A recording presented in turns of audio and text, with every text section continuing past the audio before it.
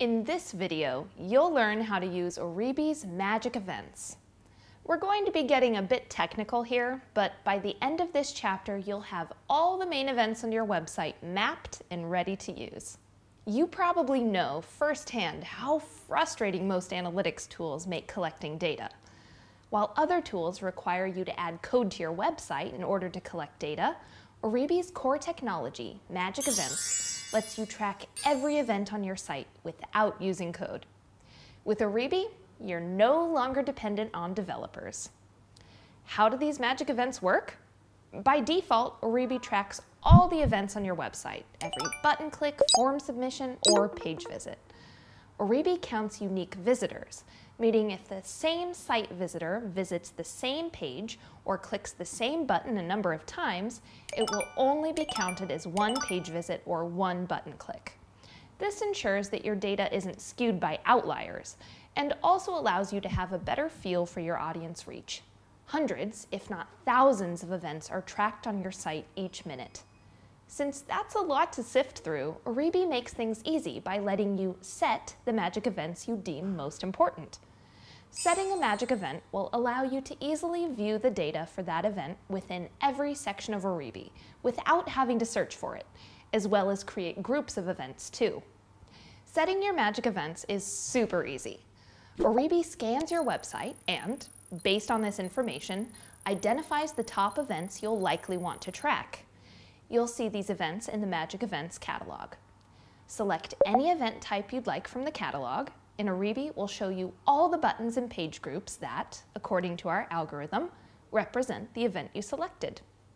You can easily add or remove buttons or pages too. Once your magic event is ready to go, click Save and ta-da! Your magic event is live. If you don't see the event you want in our catalog, you can also start a magic event from scratch. Simply select a button click or page visit to set as your magic event, or create a group of different buttons or pages.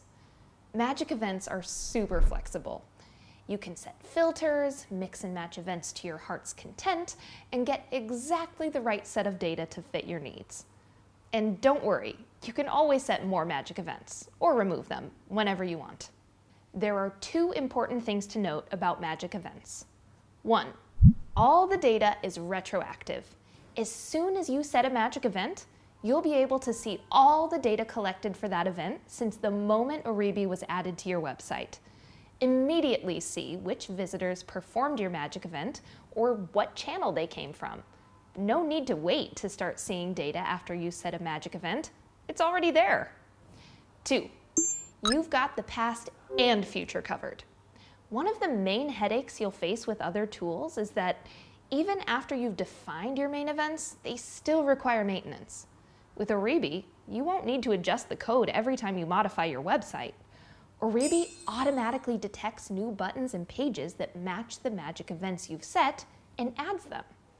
If you do want to track an individual button, you can filter your magic event and indicate the page you'd like the button tracking limited to. Filters also give you the option to exclude buttons appearing on certain pages. You can also set page visits as magic events, whether it's an individual page or a group of pages, like your blog or all your product pages. Magic events lets you group them one by one, or by defining a particular phrase that appears in each of the page URLs, like all pages containing /blog. You can find this option when selecting the pages you want to include in your magic event.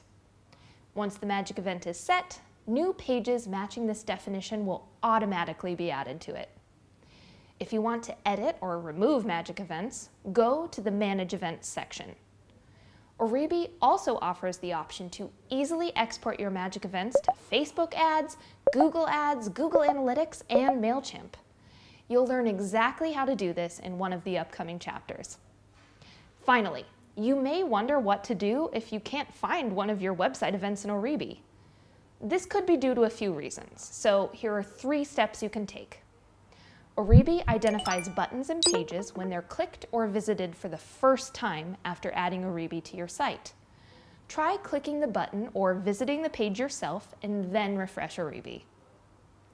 Some buttons might be part of an iframe, which is the embedding of a different website, say YouTube, within your website. To track those buttons, either install Oribi on the iframe itself or create a custom event. The button might be an image, which means Oribi won't be able to detect its label. Try scrolling through the buttons list until you find the image. And that's a wrap for our introduction to magic events. Go try making some data magic of your own.